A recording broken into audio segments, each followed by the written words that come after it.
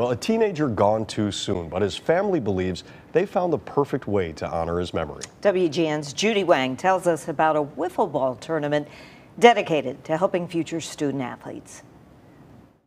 55 teams from first graders to adults. There's a strike. This was Bennett Taft's favorite thing to do every day, every summer. Every summer, me and him, wiffle ball every day. Whatever, we wake up, go play wiffle ball, go home, eat, wiffle ball. Joining family on the field, Little League teammates, classmates, friends, best friend. Memories will just come to me during the day and stuff like that. Like with playing wiffle ball, baseball, basketball, like everything like that. All of us kids love playing wiffle ball, and like he was always the best, so we wanted to support him.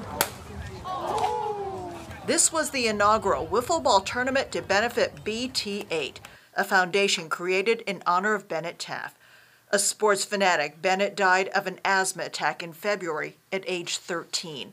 Itasca police officer Keith Endress was the first to respond to the emergency call. Having that happen to me in my career, obviously, it affected me harder than anyone can ever expect.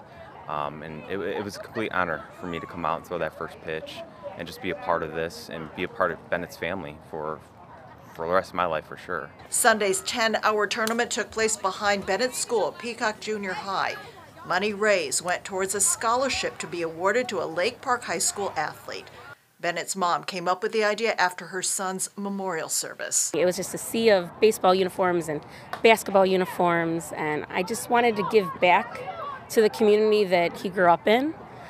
So today, large part of this proceeds are going to go to a scholarship fund that we hope to give out at the end of the school year. The nonprofit also held a silent auction and raffle. Prizes were donated by businesses and Chicago sports teams. The goal was to raise $10,000. The only thing I asked Bennett for was sunshine, and he made that happen for us, so we're happy. I know he's beaming from ear to ear.